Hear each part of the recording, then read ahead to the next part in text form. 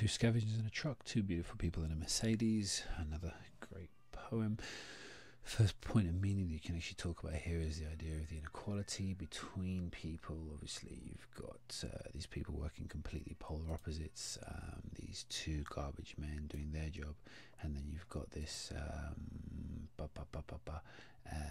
young blonde woman and the man in the actual Mercedes, and obviously they're in a position where they can actually go to an architect's office, or maybe he is the architect, who knows, basically work there, but the jobs that we actually have reference to, the jobs that they are, or the people in society that they are actually linking to, whereas the actual position in society that these two have is completely and utterly different and obviously unequal. We've also got the idea of the poverty and wealth, again through the Mercedes and the garbage that they actually have to, so they've actually just got their cheap red plastic blazers, whereas obviously the man in the Mercedes has a hip 3 linen suit, and he's actually obviously in a Mercedes.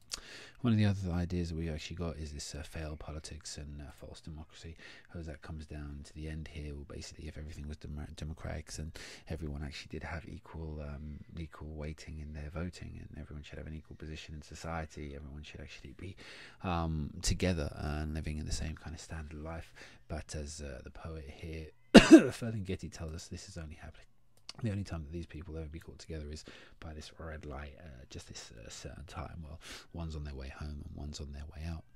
Some of the images that we actually have. Okay, so we've got the ugly seeming workers. Obviously, that's stressed here by the idea of the Gaga Quasimodo.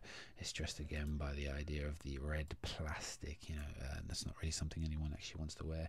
And basically, we've got the idea of them being grungy and dirty.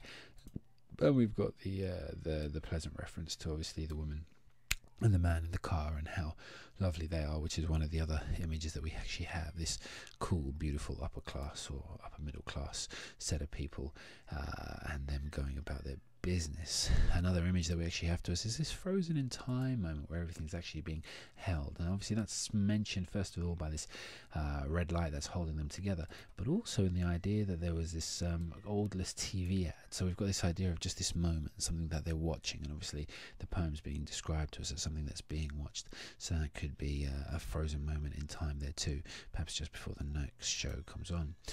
Language throughout the poem is really, really interesting as well. So we've got the oxymoron of small gulf, which is at the end.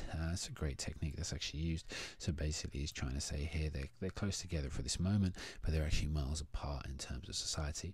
The alliteration as well, earlier used in casually coiffed, is kind of sarcastic, and it shows how well dressed she is and accentuates her beauty in contrast to the garbage men, as the harsh consonant provides a barrier between them. Casually coiffed, but at the same time it can actually be quite sarcastic. She's kind of mollycoddled, maybe protected from things like them. Oh, sorry, should I say people like them? It's not something she would normally associate with. The continuing there, we've got the metaphor of the grey iron, of the hair of the one of the people on the dump truck. It's not only the colour of the hair, but also insinuates the prison-like routines he carries out, because it's grey iron, like grey iron bars, and also the iron actually talks about the weight of his position, sides on his shoulders. He's actually at the bottom of the ladder. Everyone else is on top of him, and maybe that's the iron reference there. And also it gives the idea of old and worn, and just something that's people don't really pay that much attention to, because it's just supposed to be durable. It is just there. It should last. We've got another simile a little later on, like some gargoyle just here.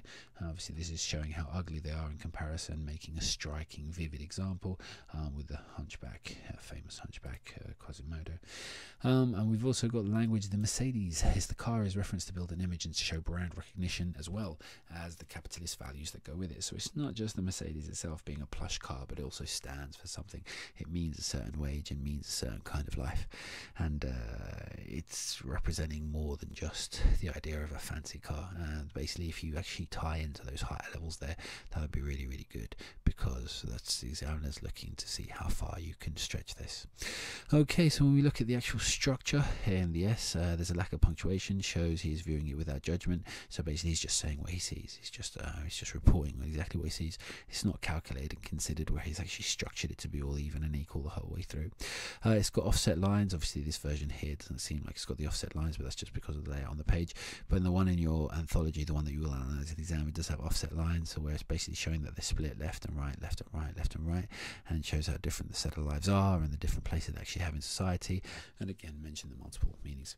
You go enjambment again, which highlights the performance element of the poem and also helps us to actually focus on the final words and some of the lines, actually stressing them. And also it's we've got the free verse, shows the observing uncommon, sorry I've mentioned that, and the lack of punctuation, yes, we mentioned all those, apologies for repeating those sections there, it's all actually not be there.